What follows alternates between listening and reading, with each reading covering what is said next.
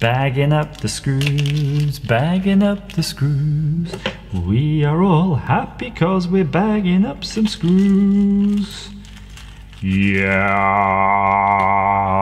Hi, I'm Andrew Armstrong. Welcome to the back office. You can see the camera's really super zoomed in today, and that's because I've got something so tiny to share with you, and that's these. These are those rare earth magnets, but teeny ones.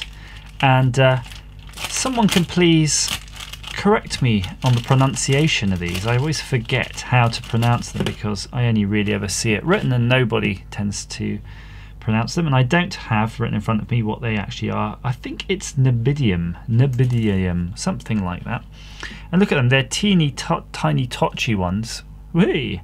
I ordered these because I ordered them from a picture, and I was looking for ones about a centimetre in diameter, maybe about 8mm, something like that. And then I got these and went, oh yeah, sense of scale, because if you zoom in, clearly you could make them look quite big. So here's my little tower of magnets, and I'm going to say they're not, yeah, actually they are pretty strong. They're probably strong for their size, you know, and then I was sort of racking my brains to think, what am I going to do with these? Can I think of a use? And a use has presented itself. Now I've got these screwdrivers, and these are really pants ones, and I just, in fact, it's a really bad example because they kind of are not magnetic most of the time, whereas this one is a bit magnetic. Let's try another one. Yeah, they're all a little bit magnetic, but I think I'm sort of embarrassing myself a little bit, but to sort of hint that they're not, but they really are not magnetic enough in use. So when you put a screw on the end and you go to screw it in, it'll just sort of flop off, drop off, just be generally quite annoying. So what I wondered was, if I took one of these magnets, which I have clearly plenty of, I could place them on the little nut thing on the end. You see right there, that little nut thing? And maybe they'd make the screwdriver more magnetic. Now, I don't know how to test this other than I've got a screw on the end and I'm going to just remove the magnet. Does the screw do anything? No, not really. Yeah. It's pretty lame. In fact, look. Whoa. What happened there? Did you see that? That has actually demagnetized, if anything, the screwdriver. That's some freaky science stuff right there. If I move this. Whoa, science, guys.